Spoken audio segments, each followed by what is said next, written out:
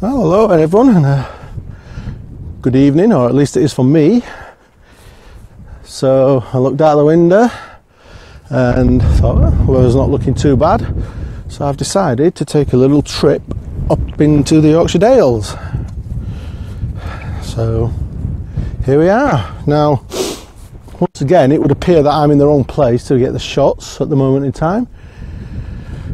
The sun's still quite high up and it's hitting Pennygent Mountain over in the distance over there. It's hitting all the other hills, but it's not hitting where I am. Now, I'm sure it will, but for now, it's just a matter of waiting. And yes, I've got a hat on. It's flipping August and I've got a hat on. It's bloody cold and windy up in these parts. A bit dark and looming at the moment, which is making the exposure a bit difficult. I may well change positions. I'm just going to go and turn the camera off. I'm going to have a scout around, see if I can get a different view of this, because it's really causing a bit of a problem. It's really bright on the horizon. Now, I have got a reverse graduated filter, but it's a 4-stop and it just seems a little bit too much. So what I'm going to do is just have a scout around, see if I can find any other compositions that I might actually like. Plenty of rocks for foreground interest, so that's really not an issue. It's just getting a scene that's worth taking. So let's have a look. So there's loads of rocks here, absolutely.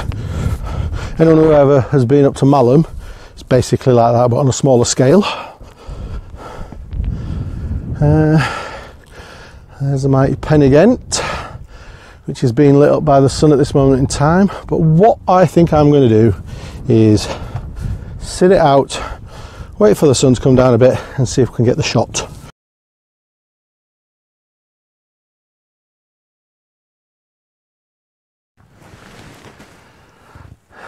Okay, so just sat waiting and waiting and waiting for this sun. Now, I normally don't do this. To be honest with you, I do usually take a shot, go and find somewhere else, but I really want to try and get this shot today.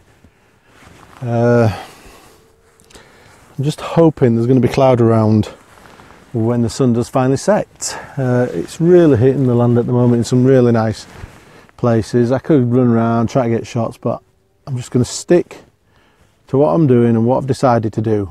I came out for a specific shot and that's what I'm going to do.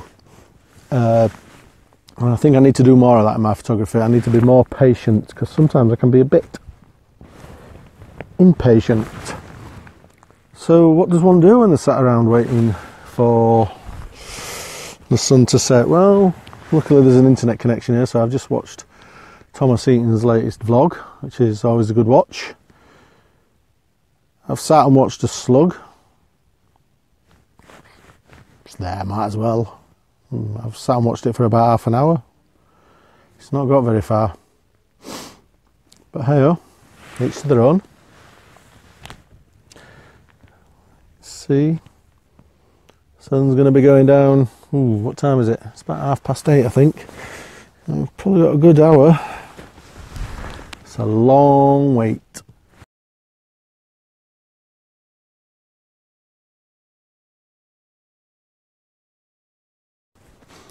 Okay, so I just had to change my position a little bit. So make sure I don't stand on the bloody thing. I've got to say, this reverse grad is working a treat. I would advise anyone to get one. I'm just hoping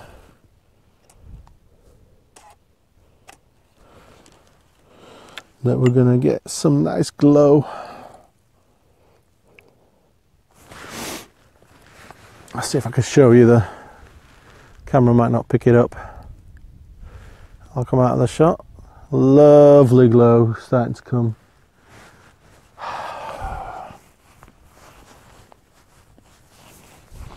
No one else up here. Me and a slug. Sheep, wherever they are. I can hear them, but I can't see them. Now, I think if the sky does go, it's going to be a one-shot deal. I don't think it's going to last for very long, so we can hope. No, it's very unusual because quite a few times I've been here and there's usually been loads of photographers. Obviously they don't want to play out tonight. Hi! At this point, I'll just take these off. You're probably wondering what's happened to the vlog. And it's a very good question. Now, unfortunately, when I got back to the office and downloaded everything from my phone, the last couple of segments of video were corrupt. The sound had gone funny, the images had gone funny. I have absolutely no idea what had caused it. Well, I've got a bit of an idea, but I've not tested the theory out yet. So anyway, you can't get to see how the day ended. Now, I can tell you, the final image wasn't as good as what it looked like it was going to be on the night. The sky started to light up, but alas, it just didn't. Now, I will show you the image along with the other two again as a recap, but I just wanted to record this little bit just to basically say thanks to everyone that have commented on previous videos and watched them. If you do like the videos, then please subscribe. Any comments, always welcome. Any questions and answers, always welcome. Now, one thing I want to say about the videos, I don't really go much into technical aspects of the filming, of the photography. This is purely down to the fact that what works for me might not work for you.